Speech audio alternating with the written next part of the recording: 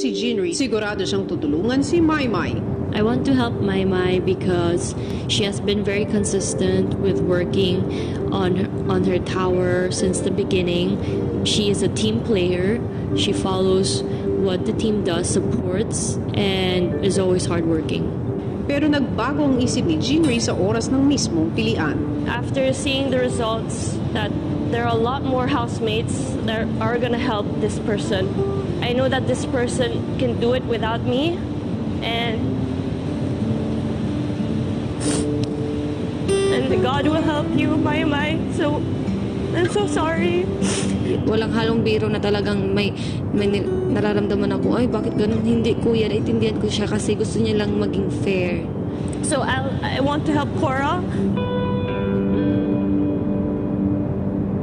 I felt her pain. I was thinking, how would I feel if people were voting for me to be nominated one and then didn't want to help me? Not even one person want to help me in this challenge.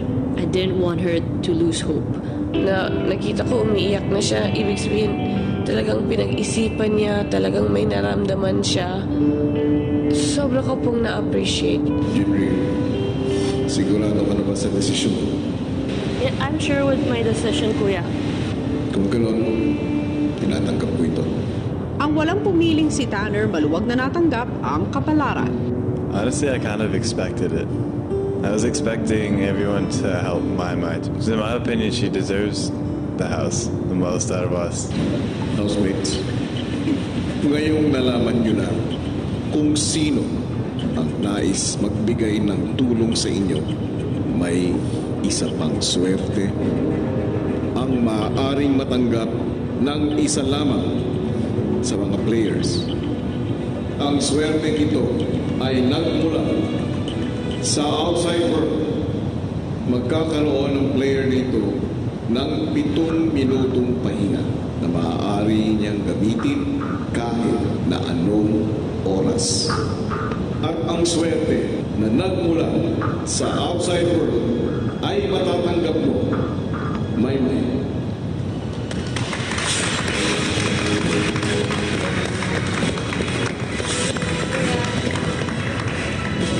Ilang sandali pa pumwesto na ang lahat para sa kanilang second Dream House Challenge.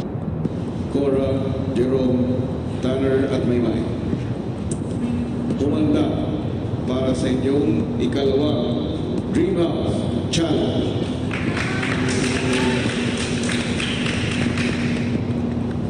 Ninjas, tanggalin na ang patungan.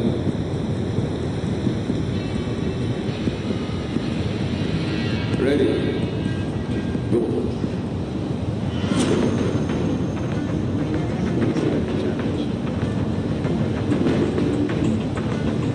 We had to hold the poles. And it was going to be kind of difficult because it's endurance. I'm not always good at endurance stuff. Tell myself that I'm going to do the best I can do. Kabadong-kabada po ako.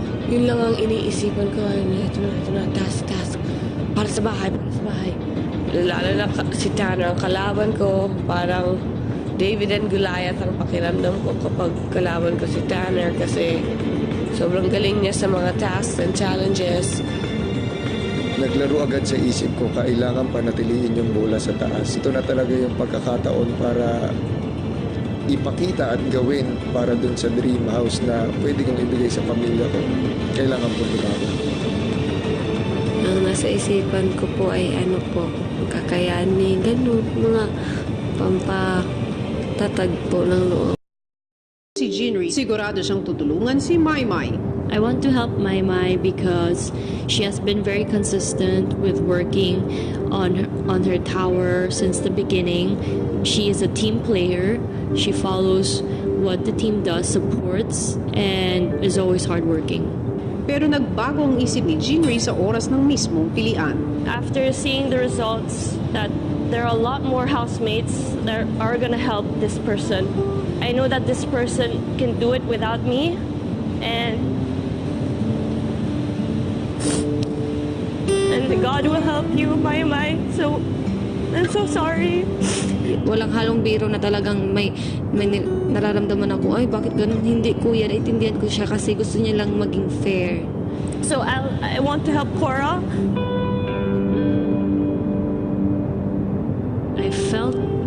campaign. I was thinking, how would I feel if people were voting for me to be nominated one and then didn't want to help me? Not even one person want to help me in this challenge.